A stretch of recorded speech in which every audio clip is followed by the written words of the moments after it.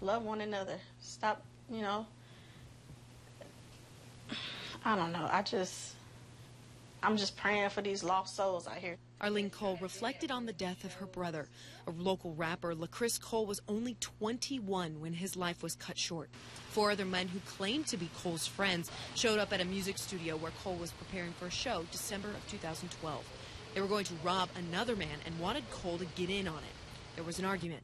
Cole and another man, Travius Washington, wrestled over a gun. Cole was shot multiple times and killed. When you get a bullet, you can't take that bullet back. You don't know where it's going.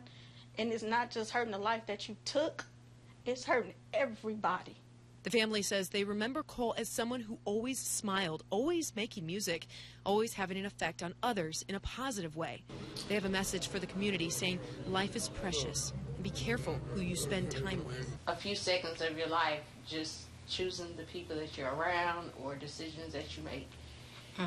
A few seconds can change so many lives. The family says they're getting through, but it is hard. We made it this far in the proceedings and effects that it's having on everyone is quite considerable.